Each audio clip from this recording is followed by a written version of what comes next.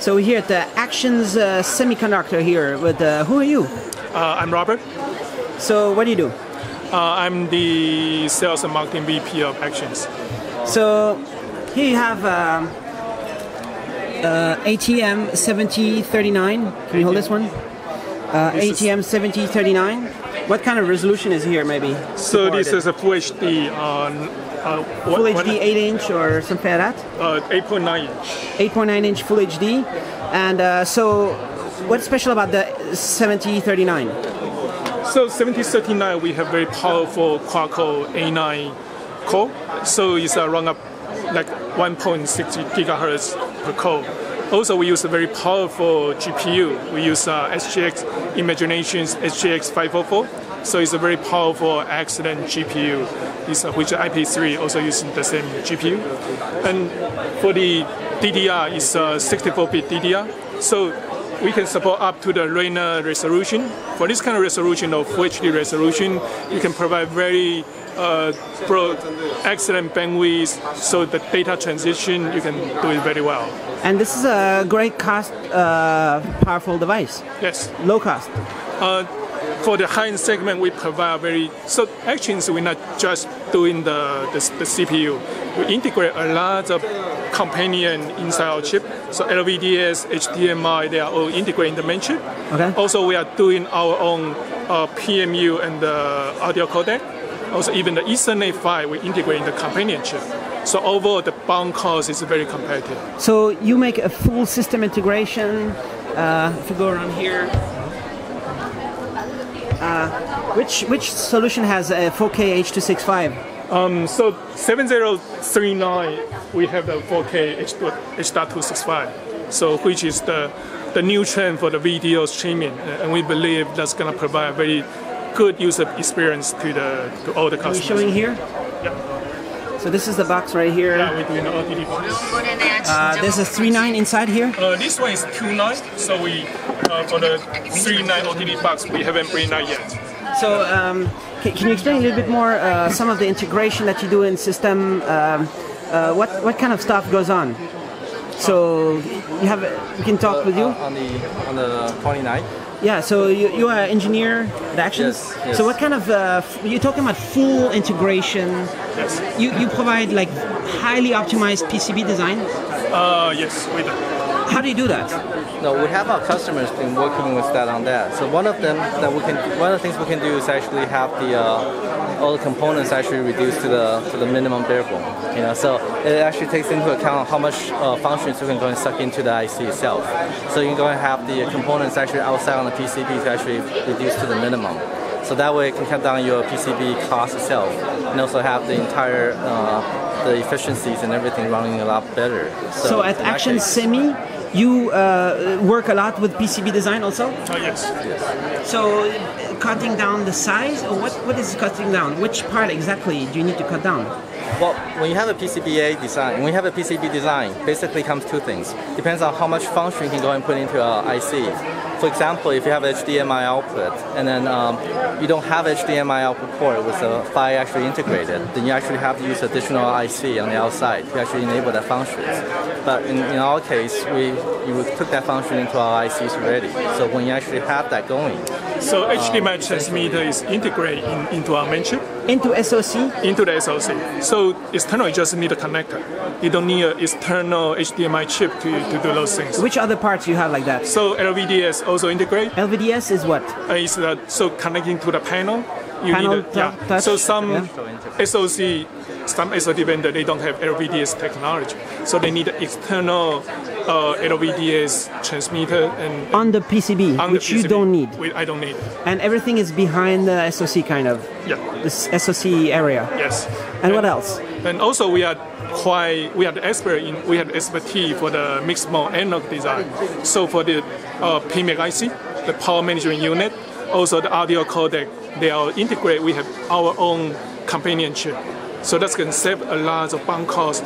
Also the chip PCBA design. You don't need a lot of external. That's the audio? And how about the video? Video, that's already into the main chip. That's in the main chip? Yeah, we have a... So it's actually, not a DSP or something like that? no. It's all... So for the video, we have a video engine that's integrated in the main chip. So our main chip actually we have SoC, the CPU, also the video engine, encode and decode engine, also those a lot of things that's in the main chip. And for the analog portion, that we have our own mixed mode design. So is that something you do in all three?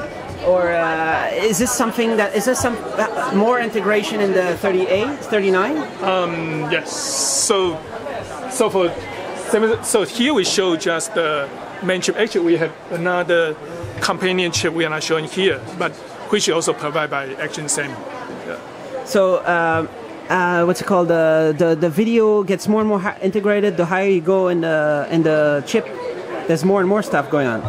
So for 7039, like of course, you can support up the Retina resolution that you relate to your, no matter your DDR support, also like your the video decode engine. That's all integrated into 7039. Can we see here what's going on here?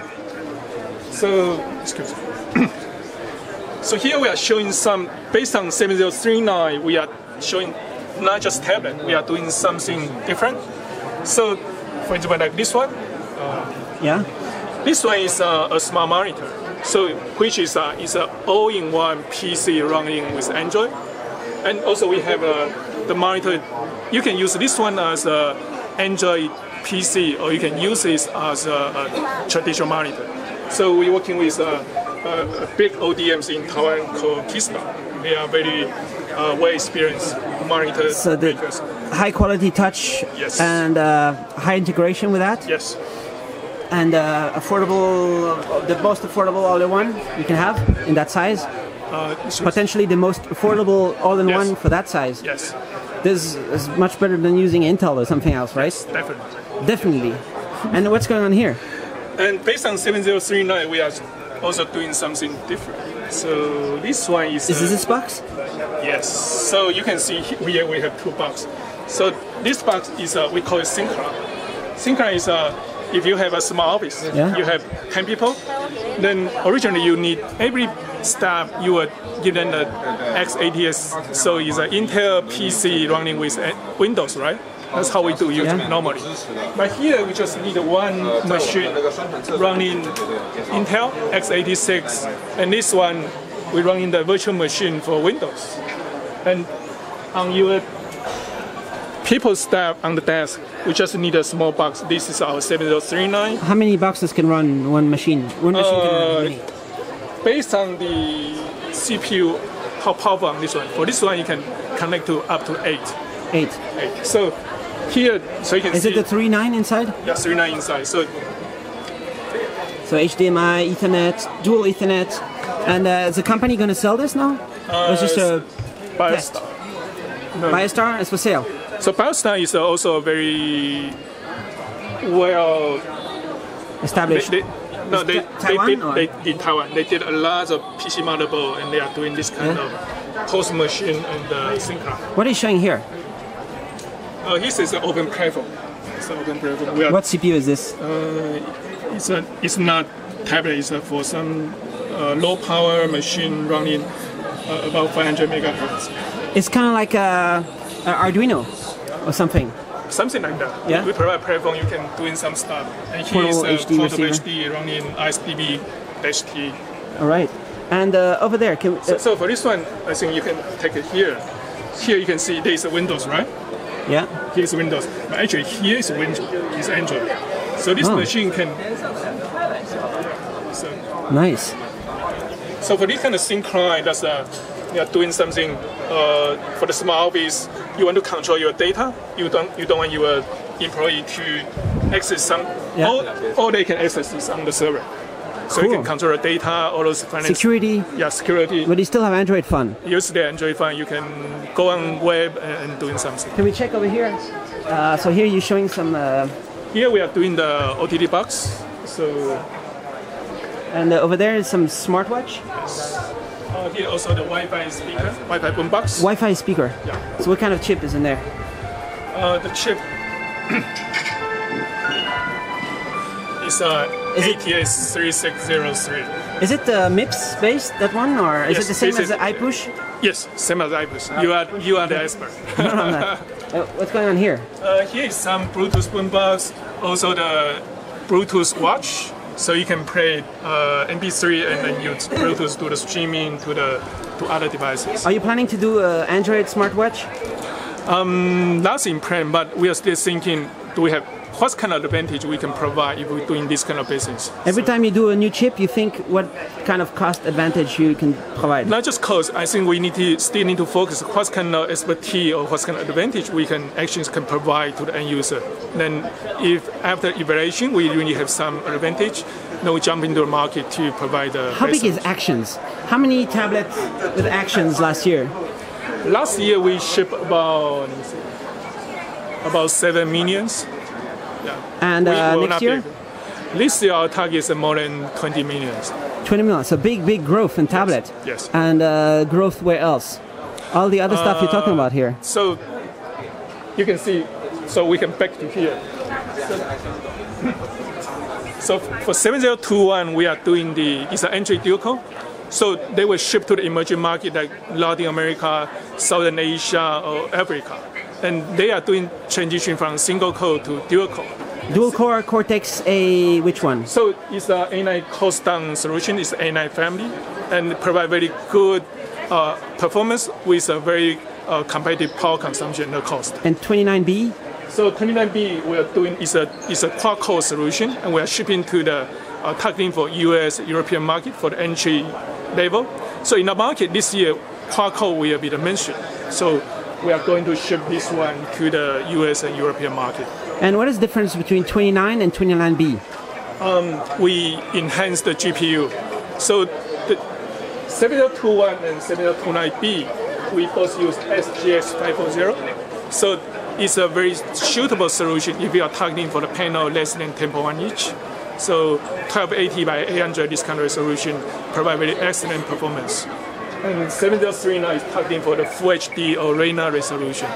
And did you announce future processor? Did you announce you're licensing some crazy ARM Cortex? So by end of this year, we will have an ARM 64-bit CPU coming, showing to the market. ARM Cortex-A50 something, yes.